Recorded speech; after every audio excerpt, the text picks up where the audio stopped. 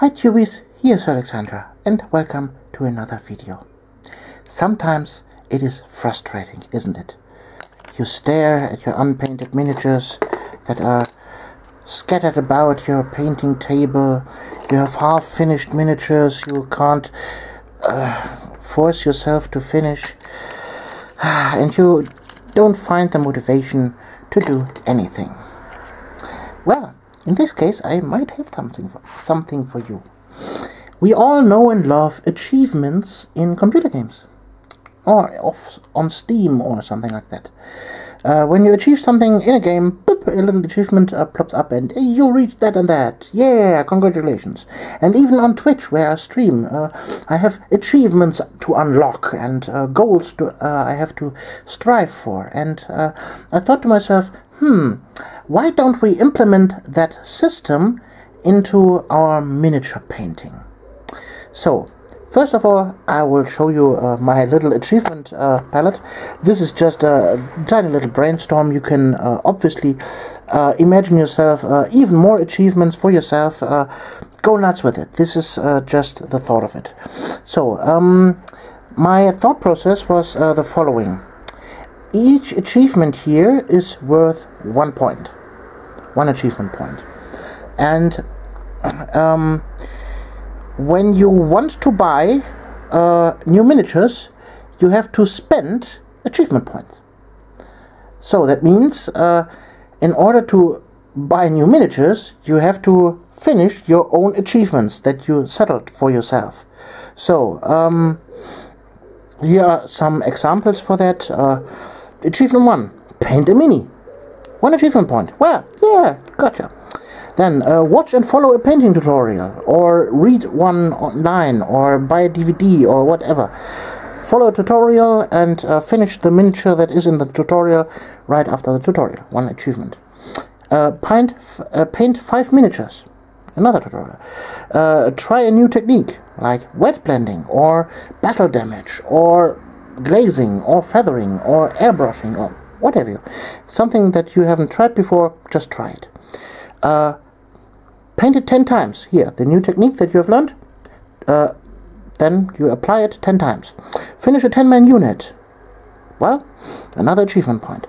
Paint 3 different skin tones, like a normal Caucasian skin tone, then maybe a dark skin tone, or an orc, or an Uruk-hai, or maybe a drow, or something like that. Make a scenic base. So, normally you have here those flat bases. Make something awesome. Paint a character model. Play a game with no unpainted miniatures. Paint together with a friend. Get feedback for a model from a pro painter or something. Go on a stream and well, ask the people there what they think you could improve. Then repaint that model with the improvements that they have mentioned to you with that in mind. So, that are some achievements I have just pulled out of my kneecap, and well, like I said, you can make your own achievements that you think are worth achieving for, striving for, and well, if you follow this achievement guidelines and the points, then you are motivated to paint more, to buy the fresh new miniature that is on the shelf. Oh, I don't have achievement points, I must paint. And the other thing is, well, you don't spend that much money on miniatures, because you always have to keep in mind your achievement points. So, and for those of you that are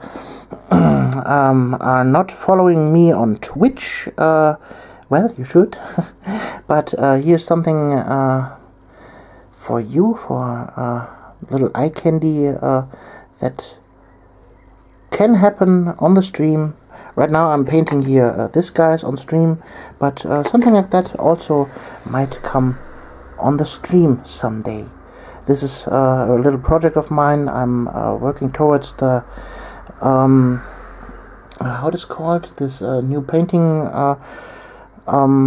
contest from GW that is almost like a golden demon for all the stores, and when you win in the store, then you could your miniature gets sent to the Warhammer Day in London, and well, this was what I come up with here.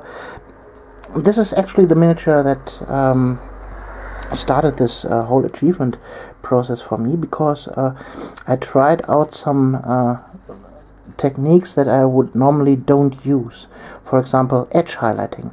You see, the entire miniature is edge highlighted, and wet blending. The entire armor is wet blended and then edge highlighted. True metallic metal here on the weapon and the gold.